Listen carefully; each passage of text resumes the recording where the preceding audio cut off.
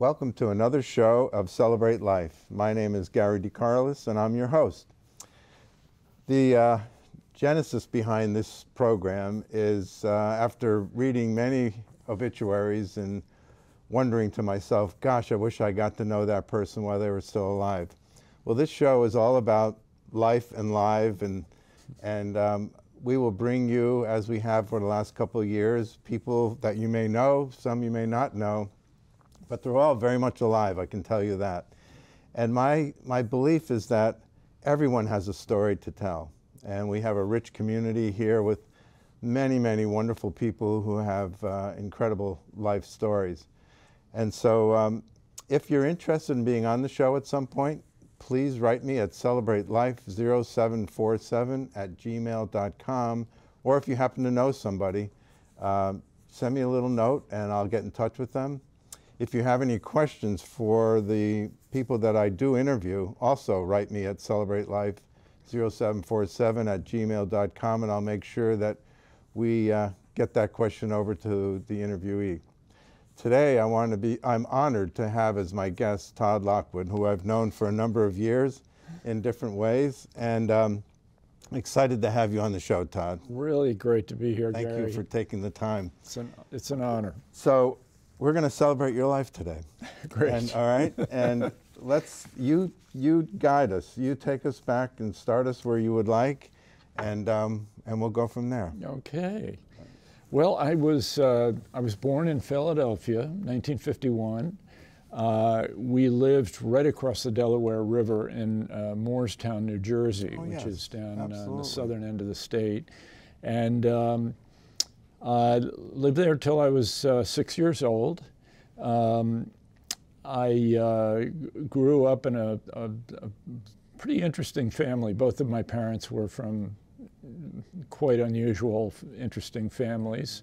And my grandparents had a place just a mile down the road from us in Moorestown. So I got to spend a lot of time with them as a young child. That's a nice gift. Yeah, yeah. And so those years were sort of setting the stage for things that would come much later. I think my mother probably recognized this first. I had a deep fascination with things that were electrical. And I was mesmerized by the lights on the Christmas tree, the electric fan that we had in the living room. We eventually got a television. We had one of the first televisions on our street, with a little round screen, and I was just fascinated by all this stuff. And so I guess I somehow absorbed some of the language of that area of electrical things. And by the time I was 5 years old, I was actually drawing electrical schematics. My goodness. And was really into this, and does this have anything to do with Ben Franklin and Philadelphia? I hadn't thought of that, but that's possible, I guess. And I was living in the shadow of an older brother. Eventually there were 5 of us, and I was number 2. And my older brother was, at that time, was clearly the favorite child, which is not unusual, being the oldest. And through our growing years, right through high school, he was doing everything really well that would be the normal stuff. He was really good at sports. He was very involved in his student government and so on. There were a bunch of things that he was doing really well. I had no aptitude in any of those areas, okay? None at all. So I was sort of left to my own devices to just develop my own passions, and I had to, I guess, find the fuel to keep those fires burning internally. Right. My parents eventually, I think probably when I was around 8 or 10, my parents started actually encouraging my development in this direction after we moved up to the Albany, New York area, which is where we landed next. What did your folks do, Todd? Well, my father actually worked for a large paper company. It was a company that my mother's father was one of the three founders of. Oh my goodness! He and two of his brothers, and my grandfather was an extraordinary character, an inventor, a very successful businessman, a super bright guy. I think my father's first mistake in life was going to work for his father-in-law, you know, who was a bit of a workaholic and expected the same out of his employees, sort of the way Elon Musk does today. And so there was always a little bit of friction in the family because of that, you know. And here they are living a mile down the road from us in New Jersey. So, you know, if, you know, during the week, if my grandfather saw my father's car parked in the driveway during the daytime, you know, he would, the next time he was home, he'd pick up the phone and call the house and say, "What the hell are you doing there? You know, how come you're not at work?" You know? Yeah, yeah. So this played out, you know, in subtle ways. This you know, stress played out on everybody. I was certainly included in that, and so I was you know, an emotional child. Very, you know, I could be set off pretty easily. Not emotional in terms of, I was the kid who would, you know, burst into tears in second grade, sitting there for no particular reason, you know, and it was just something had built up in me for whatever reason, and you know, it just sort of would reach the boiling point. But again, my escape and my salvation were these passions that I had. And so later on, you know, the passion started to include music. My parents got me a upright piano and had me, you know, playing etudes in the basement every day. I didn't really like it all that much because the music that I was playing for my piano lessons was music that I'd never heard before, and I couldn't really relate to it. We didn't listen to classical music in our house, you know. We listened to Bing Crosby and Frank Sinatra, you know. Contemporary music. And if I had been playing, you know, Beatles songs or something, early Beatles on the piano, that would have really got me going, you know. So I struggled through it for about 4 years and finally moved, you know, got away from it. Also in Albany, I got through my junior high school, I got involved in photography. I actually I didn't start with a camera. I actually learned to develop prints before I started using a camera. So I got familiar with the darkroom and the various processes and things. My dad had a huge box of old black and white negatives at the house, and he said, "Yeah, go ahead and just take out whatever you want to use in there." You know, so I would take these negatives to school and print them in the school darkroom.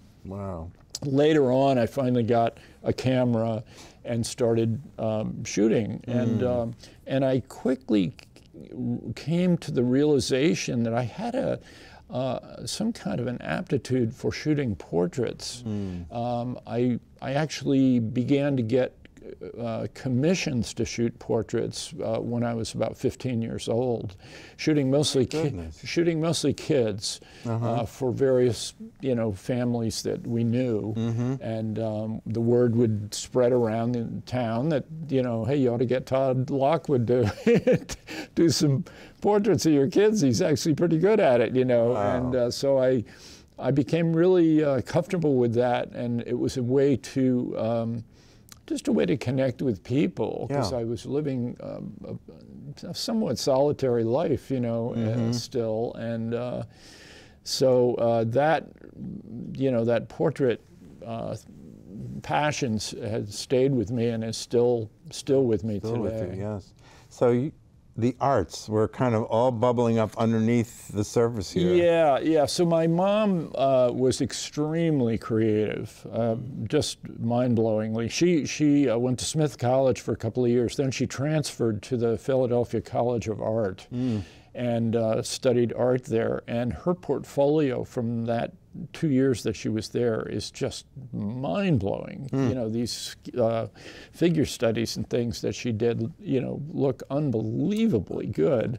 And so that, you know, she not too long after that, she met my dad and they got engaged and she got married, and she made a conscious decision, I think, to make her children her top priority in life. And so she never pursued a career in art. She definitely could have as a painter or whatever she wanted to do.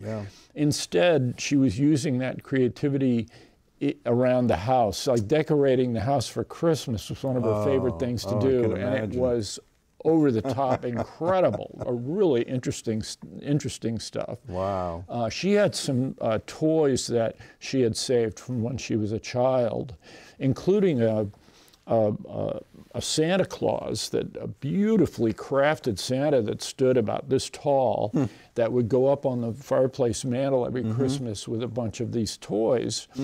And she commissioned an artist in the Adirondacks to do a painting that included all that stuff. Oh my God. So that painting would be up there with the Santa and the toys. Really? And it would be almost as if those things jumped out of the painting. Right, and we're there. Were in reality now, you know. So as a child, that was really mesmerizing to see that, you know, like how did that happen? You know, it was really amazing. Do you have that painting? Oh yeah, Oh, and I believe it's in my my younger brother's house down in New Hampshire now. But, yeah.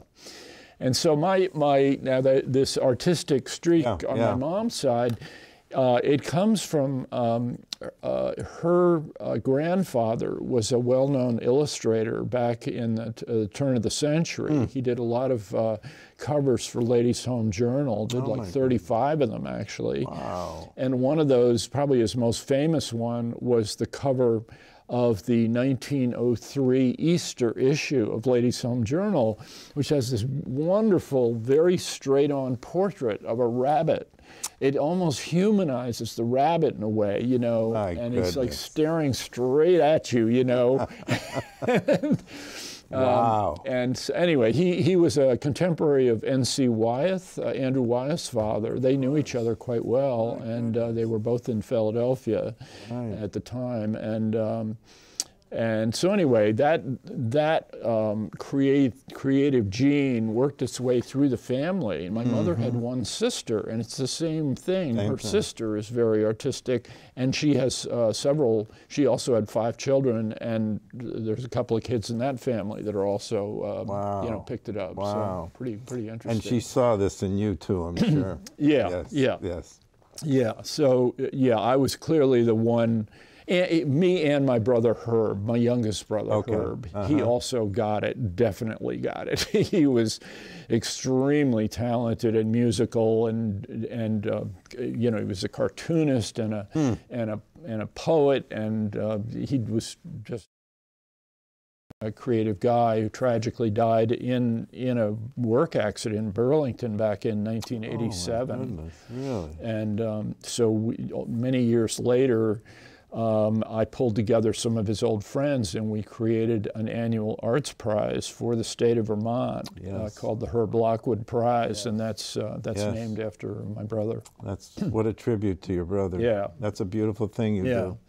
He didn't have the, he had certainly all the creativity in him that I have, but what he didn't have was he didn't have the stressful family situation. He was 5 years younger than the next oldest sibling, so he was almost raised separately from the rest of us. You know, by the time you know, by the time he was, you know, in middle school, he was the only kid at home, you know. Right. Yep. The rest of us were off at boarding schools and college and so on. Yep. Wow. So, back to your early days, did you have people that you looked up to, or you kind of tried to fashion your life after a little? Yeah, there were a few along the way. I mean, you know, certainly my grandfather, absolutely, because he was he's such a creative, interesting guy, and creative in the sense of his creativity was mostly going into business, and he was one day sitting at his desk. He was in the paper packaging business with his two brothers, and one day sitting at his desk folding a piece of stationery, origami style, you know, and folds it into what became the top of the milk carton, the pitcher pour spout. That was one of his inventions. Really? Yeah. Holy man. Yeah, so he was, and a funny story too, we used to, my grandparents used to take us out to restaurants in Philadelphia and stuff as kids, you know, go to ice cream parlors and stuff, and if he saw a waitress opening the milk carton by, you know, sticking her finger in and pulling the thing open that way, he would, oh boy, he would give her the what to, you know. And he'd always have in his jacket pocket, he would have these little flip books that were like something about the size of a pack of matches, that was like a little stack of Post-its, you know, and you'd flip the thing and you'd see this little animated drawing, and it showed the correct way to open the carton. And so he'd give those out everywhere, you know. And so, you know, it was always fun because the waitress would invariably say, "Wow, you know a lot about this." You know, he said, "Well, there's a good reason for that. I invented it." You know. Amazing. Yeah, really wild. So you saw this as a kid. You saw him interact with the world and create. And the kind of cool thing about my dad's job, even though, you know, working for his father-in-law was a risky enterprise, was that he was largely an evangelist. He would go around to family-owned dairies up and down New York State. He had the eastern strip of New York State from Messina down to Kingston and as far west as Syracuse. And he would visit these family-owned dairies, and he'd have to convince the dairy operator to start doing milk cartons, because everything was still in glass bottles at that point. Right. And and it involved a pretty big investment on the part of the dairy, because the machine that you'd need to fold and seal the cartons and fill them with milk was like a $50,000 investment, which back in, you know, 1960 would have been a huge amount of money, you know. And so my dad was really cut out for this. He was great at making friends, and he had a great sense of humor, and he, you know, he could ingratiate himself to a dairy operator very quickly. And he often drove to those dairies in a 1938 Cadillac convertible, a Roadster with a rumble seat, this white classic thing, you know, that wasn't all that. He bought it as a junker, you know, found it in a barn in Vermont and somewhere, and got it all redone, put a modern engine in it, and so he'd show up at the dairies often in that car, which would right away get the owner of the place outside, you know. You know. What a business card. Anyway, so there was a lot going on, you know. I can remember I think when I was 10 years old, my parents felt that I was, you know, stable enough to be able to go on a big trip by myself. So they put me on a American Airlines jet in Albany, and I flew all the way to Phoenix to visit my grandparents. They had a winter home out there, and that was really an amazing trip. My mother had pinned a $100 bill to my undershirt just in case I got in trouble. I'd have a way to get back home, you know. And so there was a dude ranch right next door to my grandparents' place in Arizona, and And we did these wonderful breakfast rides with the Dude Ranch, where you'd get, on horseback, you'd ride several, few miles out into the desert, and where there would be waiting for you this big breakfast spread, Oh my goodness. all being cooked over an open fire and everything, with a couple of hands there doing all that for you, and it was just awesome, So there were a lot of cool memories like that. I remember my grandparents taking all of us kids to Disneyland out in California at one point. And what happened at Disneyland for me, and also happened to me at the New York World's Fair, was I came away from those experiences with ideas for things that I could build in my workshop, in my basement, because that's where I spent a lot of my time. I'd get back in Albany, I would get home on the school bus, and first thing I'd do is go down to my basement workshop and start building stuff, or start tearing something apart to see how it worked, and maybe I needed the motors in it or the lights or whatever from this other toy I needed for another project that I was working on. So so that there was that was a place where a lot of creative things were going on. Wow. Wow. And then I started building these more elaborate kits that you could get. I built a shortwave radio, and where I was able to hear, radio stations from around the world. And I built a little FM transmitter that allowed me to broadcast to nearby FM radios. Wow. And on the front of the instruction manual, it said, according to FCC regulation, part 15, blah, blah, blah, do not, in capital letters, connect this device to an antenna longer than 10 feet, a wire antenna longer than 10 feet. Well, I looked at that and I said, well, that sounds like an invitation. So I strung a 100-foot antenna in the backyard between two trees. No. And every day after school, I would turn the thing on and start broadcasting to some of my nearby neighbors, and they all knew to tune in, on their FMs, and I had a little turntable and it was spinning records. I had maybe 8 songs, that I was rotating, and I'd get on there and tell the latest news about what happened at school and what the ride on the bus was like and stuff. How old were you when you were doing this? I was probably I was in junior high school, so I must have been 11 or 12 years old. Wow. Amazing. Yeah. So that, and again, that was a way to connect with people, where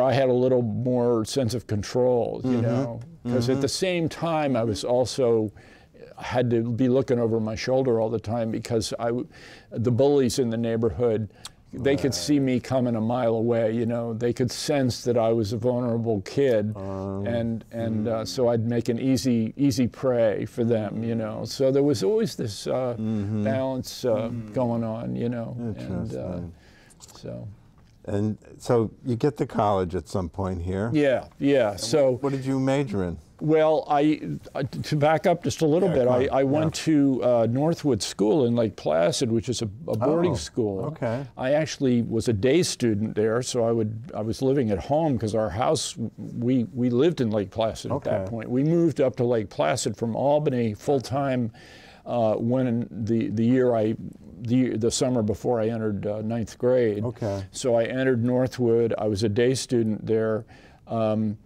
My older brother had been going to Albany Academy in Albany for his first 2 years of high school. So he entered Northwood at the same time I did, but he was 2 years ahead of me. Yep.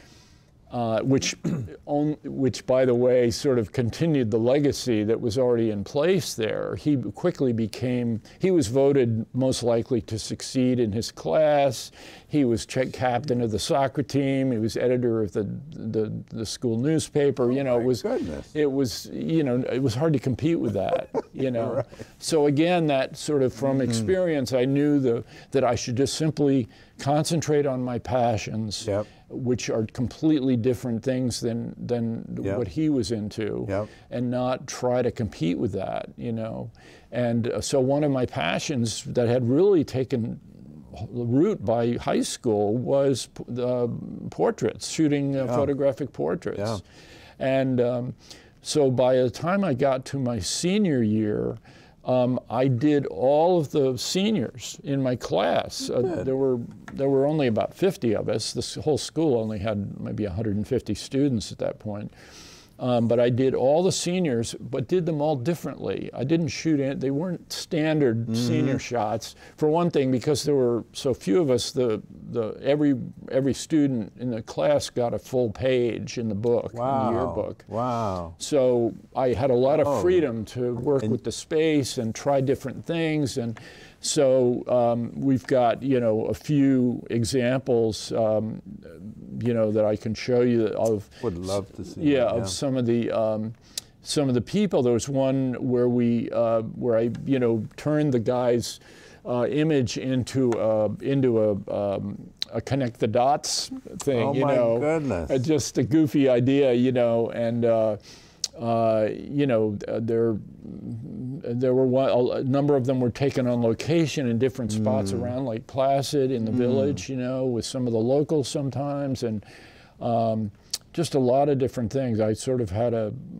kind of a license to kill there, you know, in a way, and so that was the yearbook's pictures. Yeah, and, yeah, yeah. And I at our graduation, I won a special award for the work I did on that. So that was pretty neat. That's phenomenal. But also, while I was at Northwood, I had a wonderful English teacher by the name of Bill O'Neill. He you know, he would be in the list of mentors. And when you asked about mentors, absolutely, because he got me. He recognized that I had a knack for language and for writing. And one of the things he did with us, I had him for my first 3 years as an English teacher. And all 3 years he did the same thing where every weekend we had to write what he called a theme, which might be a short story, it might be something else, but he'd give us some parameters, and it had to be 500 words typically, and so I started cranking these things out. And, you know, he was like, wow, he was often using my work as the example for the class and reading it to the class, you know, and I was going, wow, that's pretty cool. Yes. Yeah. So I was getting some validation there, which was really great. And that got me, that added writing to my list of passions, you know. I realized I've got a knack for this. I ought to do this once in a while, you know, and maybe even get more serious about it. So when I ended up going to RIT, Rochester Institute of Technology. At the time, and this is in 1969, it was the only school that offered a 4-year program in photography at the time. There are many, many now. There's probably hundreds of colleges that offer bachelor's. Kodak in Rochester? Yeah. Kodak once had a bit to do with that school. By the time I got there, it really didn't have much to do with it anymore. But it was the only 4-year program in the country, and so it seemed like, well, yeah, I guess I want to go there, you know. Years later, I realized that I probably should have been at Pratt or Rhode Island School of Design, somewhere like that. I should have gone to an art school instead. I already knew how to take pictures. I already had a pretty good understanding of the technology and the tools and all that. Yeah. What I needed to learn more of is how to see and how to conceptualize the work, you know, how to capture a certain thing with a photograph, you know, a certain idea. Yes. You know, I came up with this little thing, you know, in my 20s, I came up with this little thing that went, a picture is worth 1,000 words, but an idea is worth 1,000 pictures, you know. And it was sort of expressing. By the time I got to Vermont, I had a photo exhibition here in Burlington right after I got here, and right after I got to Burlington, and it was sort of the purpose of the show, and it was explained in the write-up on the wall that it was sort of celebrating my exit from photography, because I'd sort of hit a dead end with it. I'd decided, you know what, it was that very problem. The ideas that I wanted to express were bigger than what I could do with portraits, which is mainly what I was doing for photography. Right. And years later, I got back, in fact 30 years later, I got back into portraits again at the suggestion of my daughter, my 13-year-old daughter, at the dinner table one night, goes just out of the blue, Dad,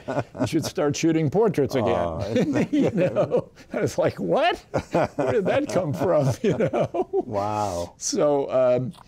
So she lit a little flame in there that really started catching, about a month later. I pulled out my Hasselblad camera and dusted it off and put a sheet up on the wall in the basement, and had got my younger son, Cooper, who was 10 years old at the time. I got him to sit for me, and just to do some lighting tests. Yeah. And in that group of test shots is a picture of Cooper that was just so interesting. There's something about it. It has he looks like a wizard, or not looks like, but your impression is that he's very wise. Even though he's only 10 years old, you get this sense of, wow, there's real depth to this kid, And that just really got me thinking about portraits again. And so I launched a brand new series of work. Again, it was a 30-year hiatus between giving it up when I first got to Burlington and when I started doing these portraits it was 1977 versus 2007, Wow.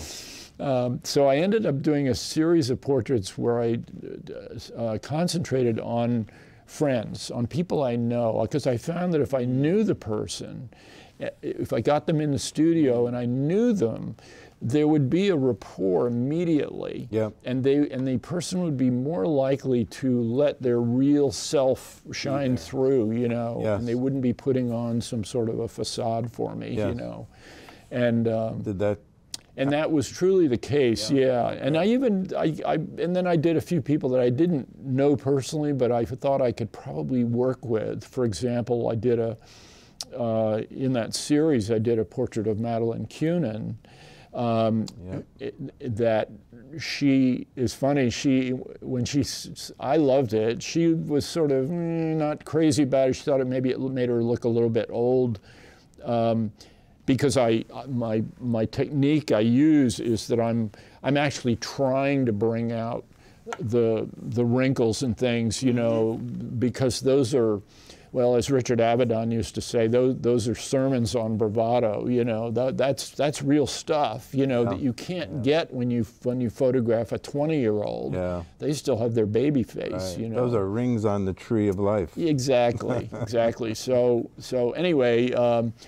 10 years after I took that portrait of Madeleine Kunin, she used it on the front cover of her autobiography. No kidding. That came out just a few years ago. Yeah. And wow. And now she looks at that picture and goes, boy, I really like that picture. Funny about that. That's wonderful. Yeah. Wow. Yeah. So clearly the portraits have been a theme, even though I backed away from it for a good period of time. During that 30-year hiatus, I got very involved in music. When I first came to Vermont, I resumed playing the piano, which I hadn't touched since I was probably 11, and And you know, at some point, I was writing my own little compositions and singing and just really playing hours a day. You know, this started when I first got to Vermont. When I first arrived in Vermont in '77, I actually rented a house down in the Woodstock area, and I lived down there for about a year and a half. But I was coming up to Burlington almost weekly because there seemed to be a lot more going on up here, you know. Yeah. And the music scene and stuff here was still really bubbling. It temporarily died when the drinking age went from 18 to 21 because most live music was happening in bars, of course. Right. But you know, you'd go down to Hunt's on Lower Main Street, and there'd be amazing local bands would be playing in there. So anyway, I was sort of hitting the end of that sweet era before the drinking age dropped,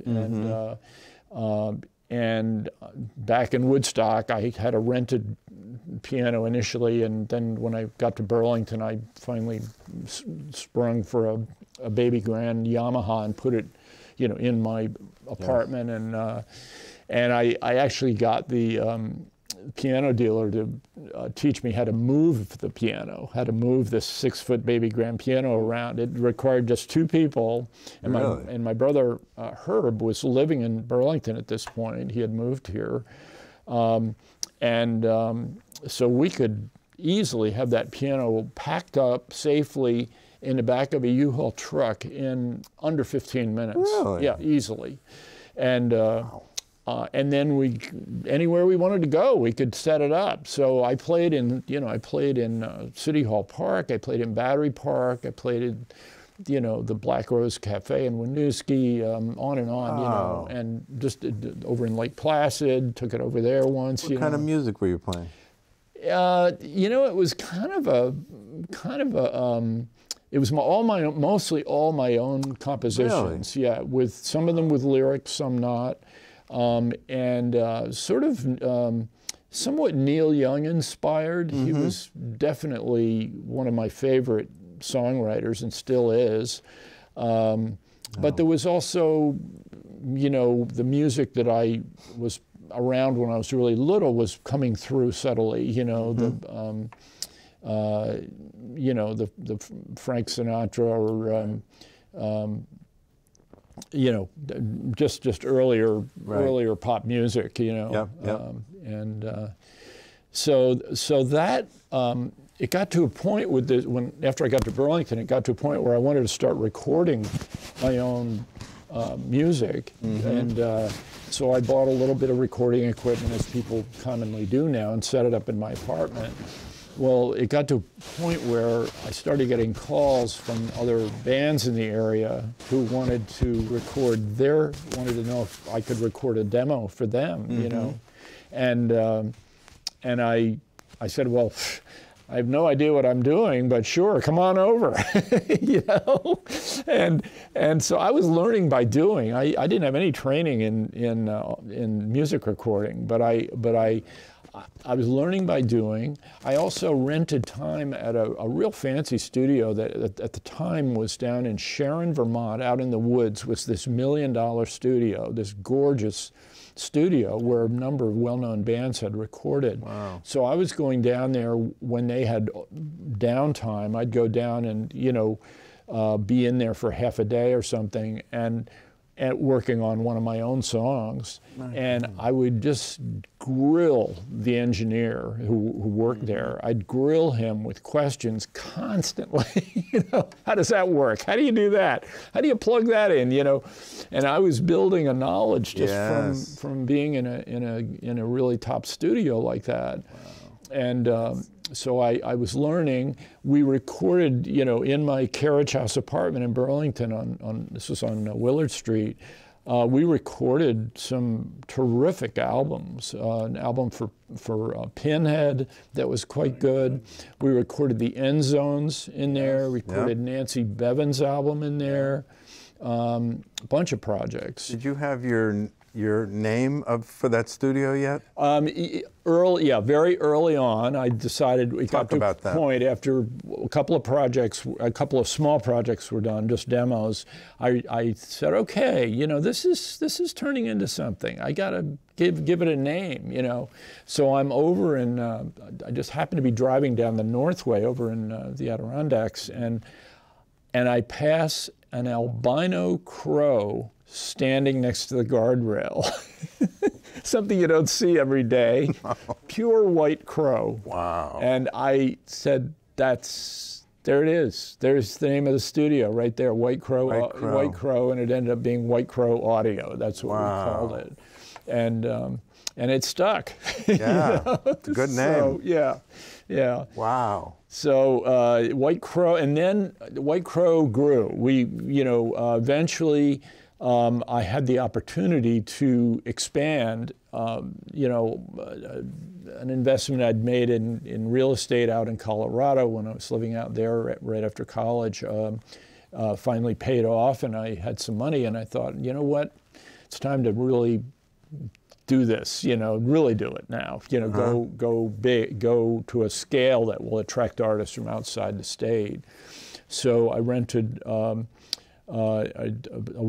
unfinished warehouse space down in the Pine Street neighborhood, and then hired an architect, and we, put a brand new interior in this building, and built a studio, a real studio, and upgraded all the equipment and everything, and then by stroke of luck, Fish, who was really starting to, get some traction, they put their headquarters, their business headquarters, was in a building a block away from us on Pine Street. Oh my goodness. And they ended up recording their first 2 albums for Elektra Records with White Crow. Wow. And that caused a whole bunch of other bands to want to record with us, bands from Boston and Montreal and Toronto and LA and you name it, Wow. So it really grew quickly, and it was pretty exciting.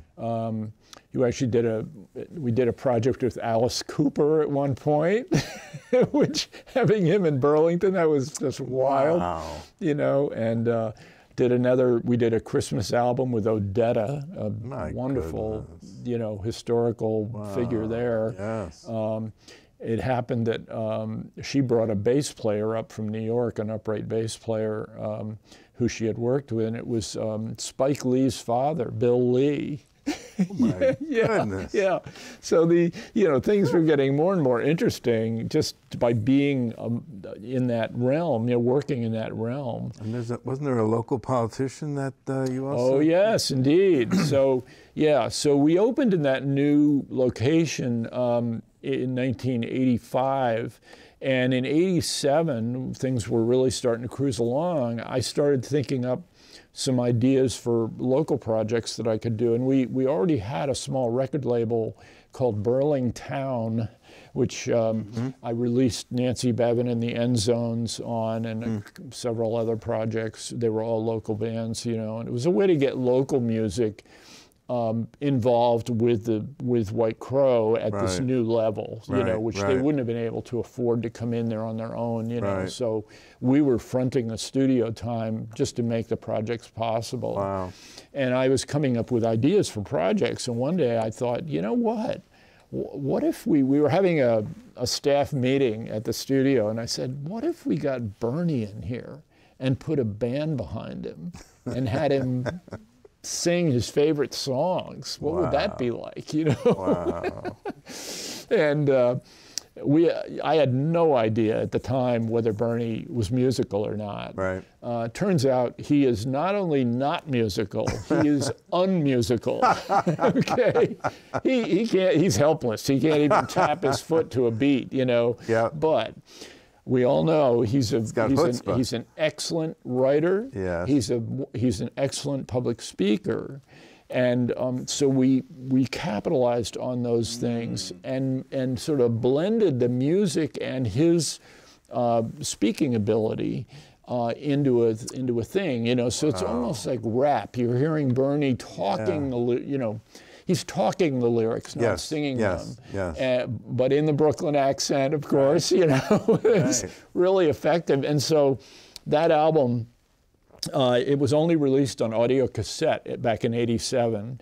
It sold like hotcakes in the area, came out a month before Christmas, and it was like the Christmas gift to get back then, you know, in the local area, both by people that love Bernie and people that, you know, were Republicans that never would have voted for him, but they were buying it as a gag present, you know.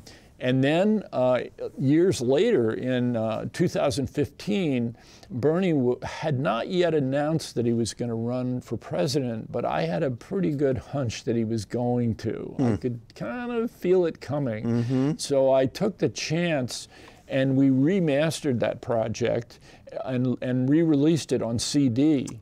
And got it out. I believe it was out by Christmas in 2015. He announced about 3 or 4 months later that he was going to run for president, and then it just took off nationally. It was a snippet from it was played on every major TV talk show, all of them. Sometimes with Bernie on there live at the same time, you know, and sometimes not. Yeah, the thing just went crazy, and Bernie actually hit the Billboard charts under top new artists. Oh my God! He was number 113, I believe it was, for a couple of weeks under top new artists. You know, so yeah, pretty wild. That is wild. Pretty wild, but. So, you know, that the studio you know, as a business, it had, in that new location, it had about 10 good years. And then I could see the business starting to falter because nationally, the record business was faltering because of digital downloads, and people were, part of this was the record industry's fault by making CDs way more expensive than 12-inch LPs were before that. You know, a typical LP would be $8 or $9, and when CDs came out, they were charging $16 for them, you know, or $20 even. And it was nutty. They were shooting them, you know, they were, and people were saying, "The hell with that! I'm not gonna pay that kind of money for an album," you know, and then they would borrow it from a friend and copy it, you know, and that sort of ultimately killed the industry for a while. You know, and it was bands like Fish. They came into the business realizing that there was no money to be made in selling records anymore. Where the money was really made is in live shows. So Fish started producing these fantastic 3-day-long extravaganzas, you know, and making a lot of money doing that. And people were more than happy to pay $150 for a weekend thing, you know. And so it was a whole new business model. Fish really was one of the first bands to realize this. They were also one of the first bands to really use the internet in a big way. The only band that did that before them, I believe, was the Grateful Dead. Nobody else recognized the power of the internet yet, and Fish had one of the first truly successful websites where they were selling merchandise and maintaining a connection with their audience through the website, you know. But it was but White Crow as a studio started to. Yeah, well, I could feel it slowing down, and you know, and I had to make the tough decision to pull the plug. And you know, I was really sorry to see it go. It was a cool thing to have in Burlington. You know, there was nothing else remotely like it around here, and it was pretty cool to have that here. But I was sort of facing a financial reality there, and I really had no choice. And then the other things started filling that gap in my life. You know, I had 3 kids along the way here, and I guess when I closed up White Crow, my youngest hadn't been born yet, but the first 2 had, and you know, and so my family definitely became a priority for a while. Well, still is, really. Still is a top priority in my life. My kids have really benefited from having a really supportive set of parents, you know. And, absolutely.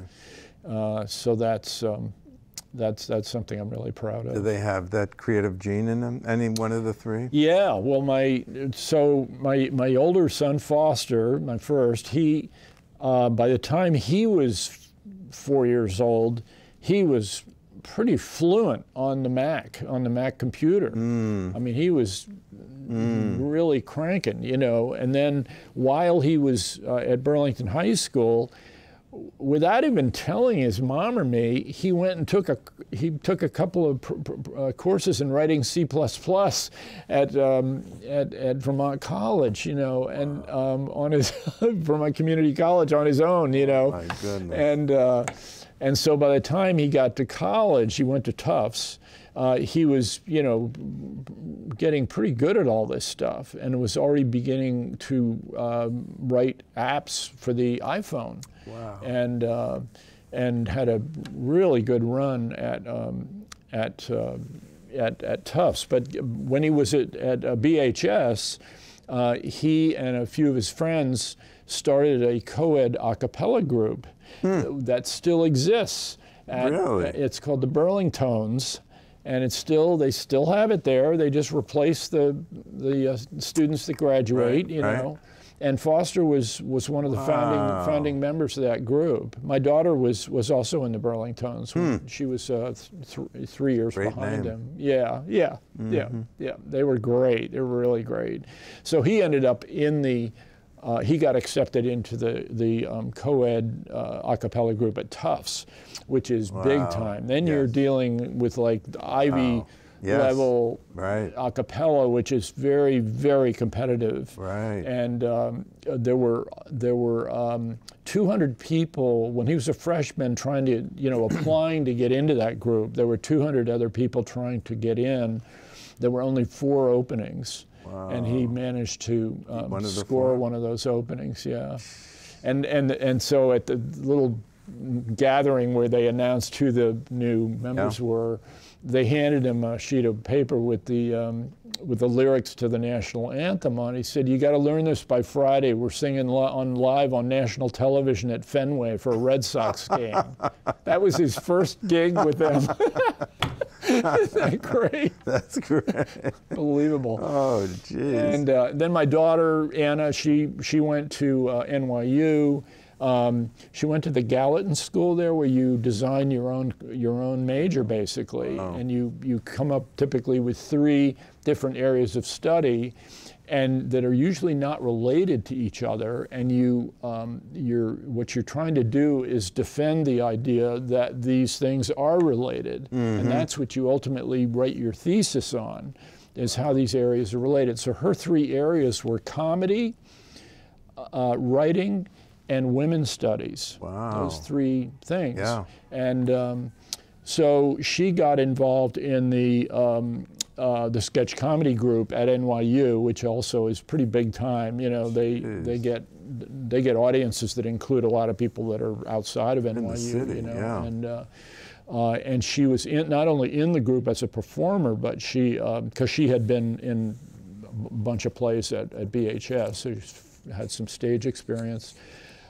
She was not only a performer, but she wrote a lot of the material, and so that was pretty amazing. I was going down every time they had a show. I'd go down there. I'd fly down hop on JetBlue and go down to the city to see their show, you know, and it was just amazing. And then my youngest, Cooper, he is interesting. He had a very different situation at BHS. He was not into theater, and he wasn't into music. He really had his own passions. This was sort of like me growing up, you know, had his own passions. Exactly. And he had a small group of very close friends, where Foster and Anna both had big communities of friends. And he and one of his buddies junior year, they both made the decision to go into the Marine Corps. Wow. Which is wild, because I never served in the armed forces, and and neither did, you know, my dad did, but in terms of my generation, none of my siblings did either, and so this was like all new territory, and so he went. So my Cooper went into the Marine Corps about. I think it was about a year after graduation. He from BHS. He worked construction before that, and did some traveling as well. Did some world traveling. We got him on a couple of adventure tours with where you go with a group of people, kids your age, you know, and.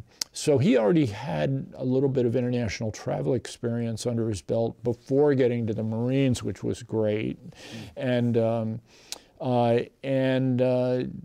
know, he ended up, you know, after the Marines, he ended up deciding construction was something he was really passionate about and really interested in. So he ended up majoring in construction engineering at Cal Poly out in California. He just graduated this May, and he got hired immediately by a large construction company based in California, and he's off and running. So. Yeah. Good job, Dad. So thank you.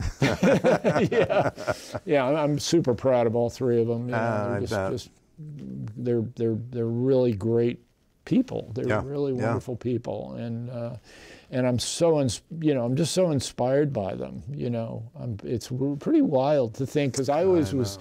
I know I was inspiring them when they were younger. Yes. But to have them inspiring me now is just wild. You know, I didn't see that coming, and it's really a great. I think of that thing. Your daughter at 13 saying, "Dad, photography." Yeah. There you go. Yeah. My mom had passed away about 6 months or a year before that, and before Anna came out with that. And I often thought that it might have been some way or other, it was my mother speaking through her, you know, because my mother would have loved to have seen me go back to that. She always loved my portraits. She never thought, she thought I never probably should have gotten away from it, you know. But it had run its course, you know, and I really, you know, I did a lot of writing after when I got to Vermont, while I was down in Woodstock. Those first year in Vermont, I was writing short stories and getting them published in a Arts Weekly over in the Adirondacks, and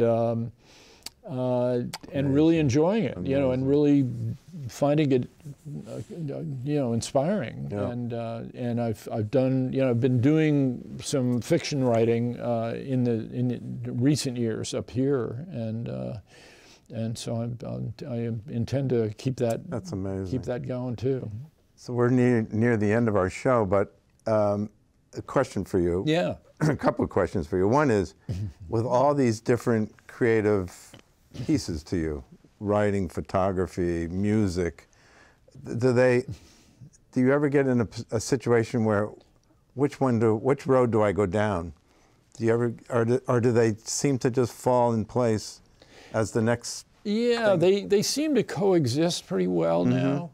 You know, I do remember at points in the past feeling like I need to do one thing, you know, and I thought maybe I was a victim of being, you know, a jack of all trades and a master of none, you know. And I think I've come to learn that it's really all the same thing. It's just different ways of expressing it. You know, that it's I have this you know, wealth of experience now to draw on. And I can put that out in any language that I want. You know, the electrical schematics that I was drawing when I was 5 years old, that was a language. You know, that was a language that I had somehow absorbed. And I was able to speak that way, you know, on paper. And then I think my sort of innate writing ability, I never, well, again, I studied, the only place I studied writing was in high school.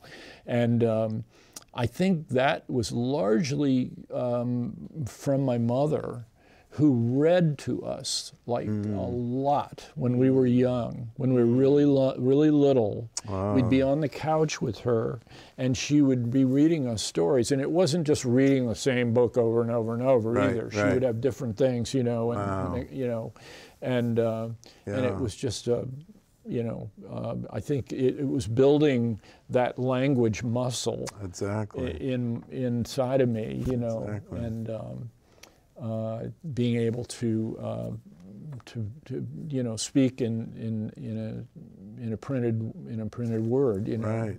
Wow. Any words of wisdom that you want to share with the audience about life? Yeah, I guess you know, my advice would be to young people especially is find your passion and stick with it. Mm-hmm. And it doesn't have to be just one thing, but whatever it or they are, stick with it and keep digging. You know, time is the thing you can't control, but it's the most important thing. You know, if enough time goes by and you're still passionate about something, you're going to get good at it. Yeah. You're going to get really good at it. Yeah. And that only happens if you stay in the game. You know? So I think it's super important to you know, stay with it. Right. You know, I felt a little bit conflicted growing up because I often felt like I had to make businesses out of my creative passions, which sometimes got in the way. You know, trying to make money at something isn't necessarily the best, always the best way to go. Sometimes it's better to be working an ordinary job to support your art, so you can then not have to compromise. Put that much pressure on that. And not compromise your art. You know, interesting. It depends on who you are and what your situation is. But if we have just another minute, please. This is an amazing story. A guy that I went to elementary school with in Albany. We were in the same class from first, second, third, fourth grade. We became good buddies. We lived in the same neighborhood, and he after, you know, and then we sort of lost track of each other when we got into high school and stuff, because we went off to different, you know, I went to Northwood and he was in school down in Albany and so on. He became a very proficient hockey player, and his father had been a professional hockey player. So it was all pointed toward hockey. You know, there was no question this guy was going to be an NHL player at some point. You know, and so he went off to a New England boarding school and was on a full hockey scholarship and so on. He got to his senior year and he couldn't figure out what he wanted to major in college. And his parents were insisting, even as good as he was at hockey, they were insisting that he keep his education going and you know, go to college, study something, you know. So, but he couldn't figure out what he wanted to major in. And during that senior year, he had one required art class. And the teacher, the first day, handed everybody a sheet of white paper and a pencil and put a vase of flowers or something up on the front table and said, go ahead, give it your best shot. I know most of you have never done this before. So he just starts, you know, he's just not even trying. He's just sort of almost scribbling on the paper and creates this masterpiece. He didn't know he had this. He said, how did I know how to do that? You know? And the teacher looked at it and said, young man, you're looking at your future right there. Wow. So he went to Bowdoin, majored in fine art, still played hockey because that got him a scholarship. The hockey got him a scholarship at Bowdoin. At Bowdoin, right. But there was a famous artist in residence at Bowdoin at the time, and this, I forget the artist's name, but he was from New York City, and he as soon as he saw what Steve was capable of, he took him under his wing, you know, and said, you know, I'm going to work with you. And then, so then he, after Bowdoin, he got a master's in painting at Smith. Oh my goodness. He was, amusingly, he was the only male student at Smith at the time, and a pretty good-looking guy. So it was a pretty interesting situation there. But same thing happened. There were two sisters teaching at Smith who were both well-known painters, and they once they saw Steve's work, they took him under their wing as well, and they just wanted to make sure he didn't do anything dumb and head off on some side road, you know, that wasn't going to go anywhere, and encourage him to strengthen certain aspects of his eye, his ability to see, and so on, and so by probably within 10 years of graduating from Smith, I think it was maybe 8 years, he had his first solo exhibition in New York City in Soho. Wow. And he's a landscape painter, so he was doing landscape at a time when it was the last thing you'd want to be introducing in New York City. Nobody else was doing landscape in the 80s. It was like, why would you do landscape, you know? And but he stuck to his guns. He stuck to his guns. He didn't let the prevailing wind blow him off his passion, you know. So he stayed with landscape. He is now considered, I mean, and for some time has been considered one of the most important painters in the U.S. and has works he has 10, and he paints huge. Some of these paintings are 10 feet wide, you know, and they're magnificent. They're just incredible to look at. Unbelievable. His name is Stephen Hannock. I was going to ask you. Yeah, and he lives down in the Berkshires. He has a big studio at Mass Mocha down there. And he's represented by the Marlborough Gallery in New York, which is the top commercial gallery in New York City, you know. And it just took that one class. Yep. And unbelievable. And so he's and so it just happens his daughter went to UVM and just graduated this year. So for the past 4 years, he's been up here a lot, and we've gotten to sort of reconnect. Oh, that's wonderful. Yeah, it's been fantastic, and really interesting life he's had. You know, just fascinating, Todd. absolutely fascinating. This has been a wonderful session with you. Yeah, really. I really appreciate it. We haven't even talked about the Brodigan Library. Yeah.